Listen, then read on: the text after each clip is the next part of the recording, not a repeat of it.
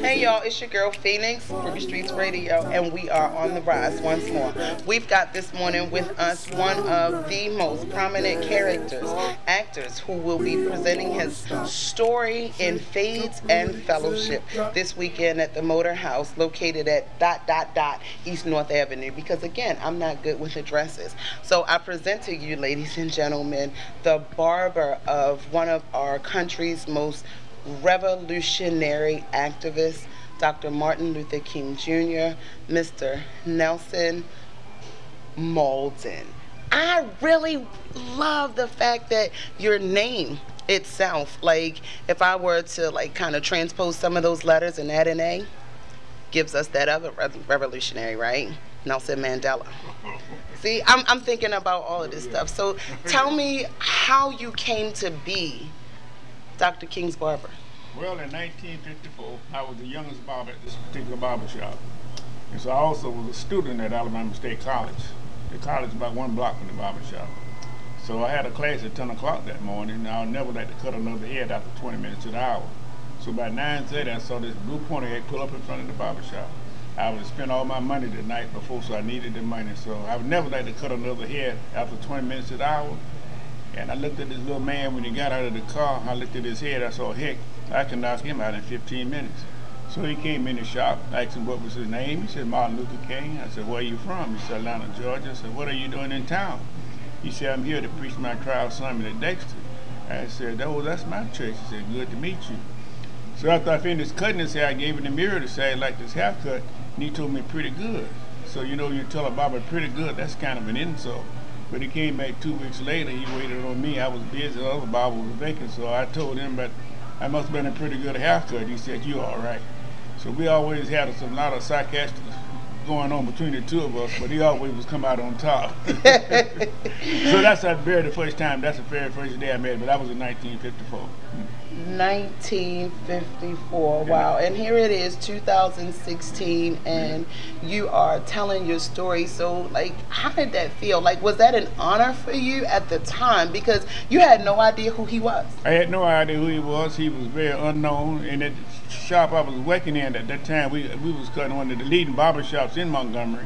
And I was cutting most of the leading black preachers' hair, so he was just a little bit of boy. And I mean, you know, I had no real recognition of who he was. They had no idea I would be cutting one of the most historical figures of the 20th century, because that's how we basically got started.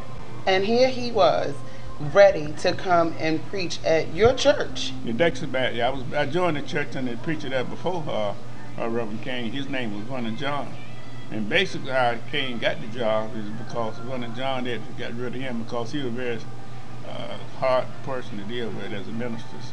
So when Mr. Nedge goes to Atlanta to interview for his cutting, the manager there, just by making small talk, said, how's your church? And that's when the manager said, Mr. Nedge told him, well, we don't have a pastor now. He said, oh, why would you call this young boy? He's home from school for the weekend, and he might consider. So that's when he called Martin Luther King. King came to Montgomery, something about it he liked, and he stayed there for 6 years until he left in 1960. And you stayed there as a member of that congregation until? I stayed to the church until, you know, well, a whole while. You know, he left in 1960, but he came back many times after he left, you know, because he had a lot of friends still left in Montgomery. Wow. Yeah. So you said that you were actually like cutting hair for a lot of big name preachers down in that area at the time. Were any of those guys like, you know, did they measure up? Were they like on the same level as Martin Luther King? And well, none of them. See, when Reverend King came to Montgomery, he was still working on his dissertation at Boston Theological Seminary. So very few people could be in the same category with him from an intellectual point of view. See, he had his PhD.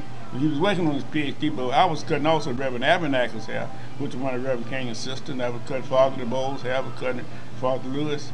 So basically, I was cutting the barbershop I was in by luck when I came to Montgomery in 1952. But just so happened this was one of the most established barbershops in Montgomery. I didn't have any money to go to college, but I could work my way through college by working, go to the barbershop at 8 o'clock in the morning, go to private class at 9. So in between, I go back and forth because the barbershop was just one block from Alabama State campus. So I had no idea about what was going on at the time. He stayed there for a whole year before he got to be famous. So he came in 54. He didn't get to be famous until December the 5th. Now, something happens when somebody sits in the barber chair, and somehow or another, there actually is a therapy session that takes place between a barber and his client. And one of the things that I want to know is, what was he saying to you about his life and his ambition and his expectations of people at that time? Well, Reverend King lived a half a block from the barbershop, so he spent a lot of time in the barbershop. So we had a lot of conversations, because most times when he was come in, if he didn't want a haircut, he would take a seat in the back of the barbershop. And so one day he was in there, and two old men were sitting beside him, and one of those men started coughing. The other man said, "Hey man, what are you taking for your cold?" He said, "I'm taking aspirin and orange juice." The other man said, "Man, the best thing for your cold is take your handkerchief, put you some ice cream salt in it, put you some Tim Tam, and put it on your chest. I guarantee your cold will be gone the next morning." So there were two students up in front of the shop. One had got a ticket for doing 40 miles an hour in the 30 mile zone. The other student said, "Man, you got to learn how to talk to you white folks in Alabama." So you ran and said yes and no. If you'd have said yes or no, so you wouldn't have got that ticket. So the two old men left, and the two students left, and the other two barbers went to lunch, and when I finished my last customer, he left. So just the two of us in the shop. He said, "Barber, you know what?" I said, "What's that, Rev? I learned more in this barber shop today I believe I ever learned in my life." I said, "What's that?" He said, "Barbershop medicine will get you in the cemetery, and barbershop law will get you in prison." I was always trying to come around, thinking of the words you say, but now thinking ready to make you my baby now. And I don't even care how you talking to, so much talking that you're running from with you. You don't know what's right in front of you. And you lay the cards out in front of you. Just wanna make it comfortable, like nobody ever did before. So you and me, we got history. You don't know how much you meant to me. Just take a puff and come sit with me. Fly lips, you can't go higher, baby. Go higher, baby. We can go higher, baby.